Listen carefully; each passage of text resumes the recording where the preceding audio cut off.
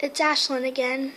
I'm sorry I haven't made any videos lately, but this is a video about my favorite 8 bass flies. So let's get started. This fly right here is a fly I made up. It's like a Senko, which works really good in the ponds I live next to for 5-pound to 6-pound bass. And what you do is you let it sink and then pop it like this, like I guess.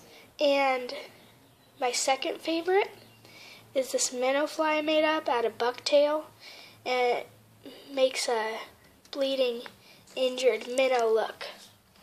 And you just double hand pull it. My third is the woolly booger, but just a little larger bit, because the bass, they like bigger things, of course, but some don't. And you just kind of, however you want to work it, it works good. My fourth favorite is this topwater bunny leech kind of thing. It's really extremely awesome. If you have like weeds on your pond, you want to fish it next to those, and then since it has hair right there, it keeps it weedless, and then you just pull it in. My fifth favorite is the dying minnow pattern that I made up, and I'll probably do a video on this one because it works really well, because all these work extremely well. And when this one, it lands on the water, you have to soak it first, and then it kind of flutters down like this, like a hurt minnow, and then the bass just flood to it.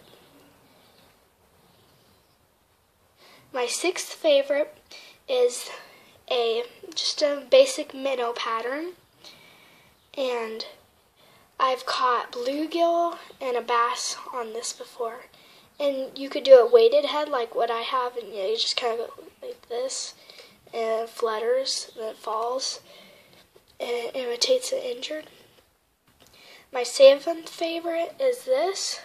It's a Inrinco fiber, police fiber, but it works extremely well with the 3D eyes, and just makes stripes. However, your bait fish, like mine, is a bluegill, and they'll just fall for it anyway. And my eighth favorite is a fly I've designed. It's a dragonfly or a hopper. It's pretty easy. It was my first one, but it works really well. You just fish it next to weed beds or over bass that are roaming. Thank you for watching. I'll make another video soon. Goodbye.